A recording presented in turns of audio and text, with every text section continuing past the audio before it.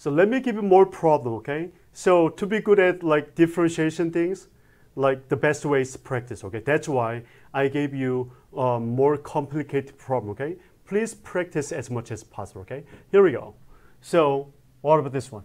Definitely we have to start from chain rule, but you know, like you have to realize how many layers do you have, okay? So let me rewrite your function like this way. Is equal to log function is definitely outside function, but look at the inside, okay? As you remember, like for trig function, we use like a that notation, okay? Sine squared x, okay? What does that mean? Sine squared x means sine x squared. Does it make sense? Then can you realize like the layers?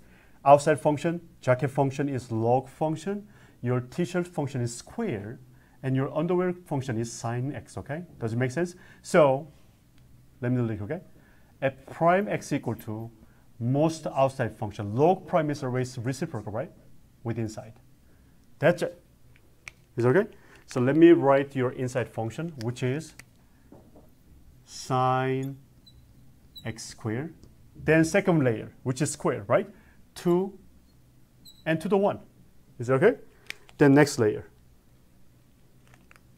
That is sine x. Then you have to multiply sine x prime, okay? So that's it. This is the answer, okay? So let me rewrite this guy. 2 sine x times cosine x over sine x squared. Then we can simplify a little bit more, right? And this guy can be cancelled.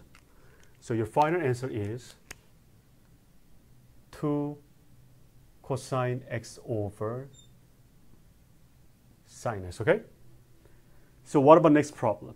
It is same thing, okay? Outside function is definitely log function, right? But inside one, look at that. It is product form, okay? So you have to be careful, okay? Here we go. So g prime x equal to outside function prime, log function prime is reciprocal, 1 over this guy, okay?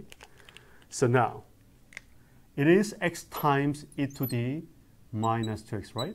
Then you have to multiply this guy, x times e to the x minus 2x prime, okay? Definitely we have to do the product rule, okay? X prime is 1 times e to the minus 2x plus x times e to the minus 2x prime, chain rule again, but keep that in mind. There's another layer, which is negative 2x. Negative 2x prime is negative 2. Does it make sense? Okay? So let me simplify this guy, okay? It is equal to e to the minus 2x times e to the minus 2x over x times e to the minus 2x, okay? For this problem, we can simplify by dividing e to the minus 2x everywhere.